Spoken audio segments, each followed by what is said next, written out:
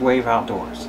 This video series is a three-part series based on setting up a home emergency communication center.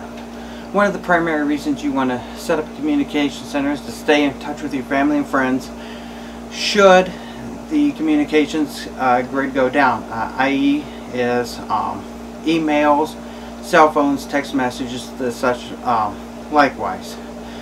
One of the other reasons is you may have a need or a desire to do community service, such as Sky One or amateur radio emergency services.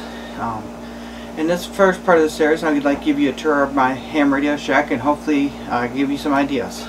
So let's begin. Right behind me is my UHF VHF Go box. This allows me short range local communications. I usually can get out about maybe 60 to 80 miles from our antenna located in the back. It's a nice option, it's a viable option should something happen and I need to communicate regionally.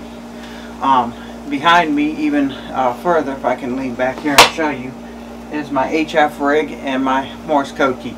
This allows me worldwide communications on amateur radio bands. Of course, I'm an amateur radio operator, so this allows me to utilize my license class to be able to communicate and find out what's going on a more broad spectrum should that the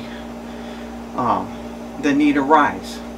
So, you know, one of the things that I like to bring about is to give you some ideas, give you some options of why you should do it. And this check out our blog series coming up down in the links below to be able to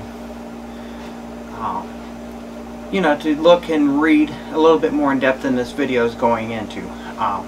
So we want to thank you for watching and have a bright and blessed day.